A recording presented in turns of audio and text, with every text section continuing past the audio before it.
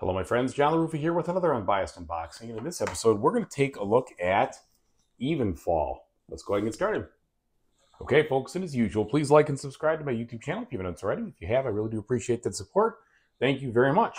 So the back of the box looks pretty intriguing in the fact that you see kind of the game right here, and you got cards and all that other stuff. So there you go. Good job on the back of the box. Looks nice. I gotta say, I'm not really into this kind of theme, to be honest, but the gameplay looks interesting, and so for the most part, theme has never been a huge thing for me, except for power plants and industry. I love power plants and industry themes, no doubt about that. But anyway, let's go ahead and see what we got here. I actually did already read the rules to this game, and it definitely seems like the rule book was put together well. We'll see how it all shakes out when I play it, but I thought it was pretty easy to understand from the rules. All right. Now, here we go. This rule book is about 20 pages, and they do a good job giving you plenty of examples and pictures to follow, which is why I thought, okay, really easy to follow. Literally, you got rules, examples, rules, examples. So that was really well done. I really felt like I understood what I was doing, and it wasn't hard at all to learn kind of how the automa would work either, as far as how it moves and does its thing, etc. So should be pretty good. And there's ways to scale the difficulty of the automa as well. All right, so let's take a look at the components. We've got the medium thin cardboard here. Things are literally falling right out. They're not going to be hard to punch out. And they don't seem to have any warp on them, so that's good. I know that there's a lot of artwork here that seems to be well done, and that kind of pushes the theme forward here. So here we've got our action player aids as far as how to do what. Yeah, definitely easy to punch. So artwork looks nice and thematic, very colorful. Here we've basically got our offer spots here that we'll be fighting over to get the bonuses and such in the battle area. So then we have the different player boards. They are asymmetric, depending on what you, whether you play with the moon or the sun side.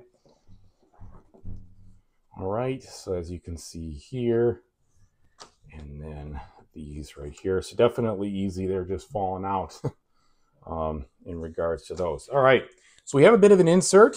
So there we go, which should be fine because I can see there's going to be plenty of room to sleeve my cards and put them in here. So I'm totally okay with a functional insert right like that. No problems at all. All right, let's see about the wood components.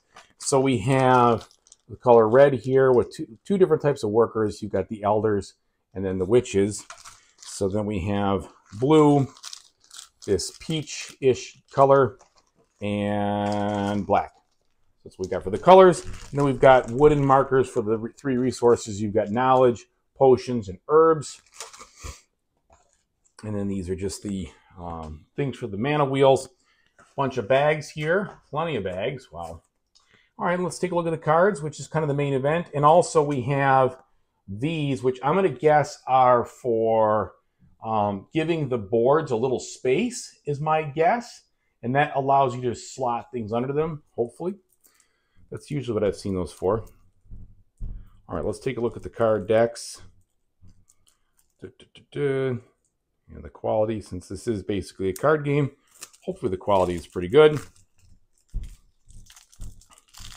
All right. From a thickness standpoint here, they're kind of on the thin side. They have a texture. I would definitely recommend sleeving these because they just are a bit thin, and it is a card game, so you're going to be shuffling them a lot. So the artwork looks nice. You see lots of copies of the same type of card here for the different types of, I can't remember what these are called, like Sites of Power, I think they were.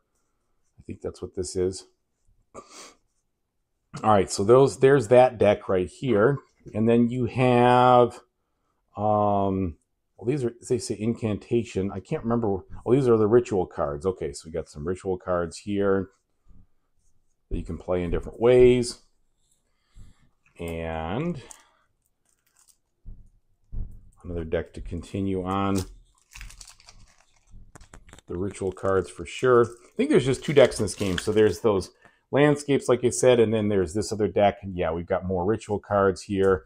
And then you move into like familiars and then specialists. So these specialists you can play in different ways. So it's a multi-function, multi-use card kind of situation. They all look pretty well done with the art. And that's it. All right, so thanks so much for watching. I really appreciate it, everybody. And whatever you do in the future, I really hope you have a fantastic time doing it. Take it easy now.